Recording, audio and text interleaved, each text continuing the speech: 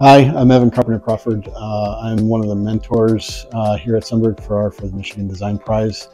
Just want to tell you guys a little bit about one of the most interesting times I had as a mentor. And it was unusual because I actually had two students I was mentoring at the same time. One of them was a 7-year-old and the other was a senior in high school.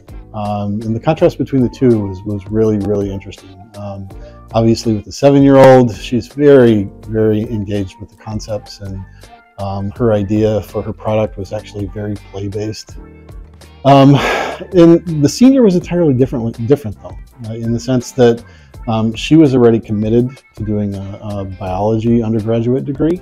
And so for her, she was actually really interested in how the design process kind of mirrors and parallels the scientific process.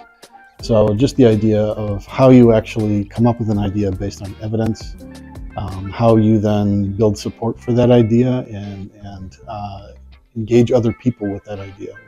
You know, the combination of those two perspectives, in a way, it's really kind of what professional designers try and do, you know, when they're doing the best possible job they can do with the process. You know, they want to be, have concepts that are both engaging and fun and effective, but they also they need to be able to tell a story and get other people on board with that idea. So it was a very great time.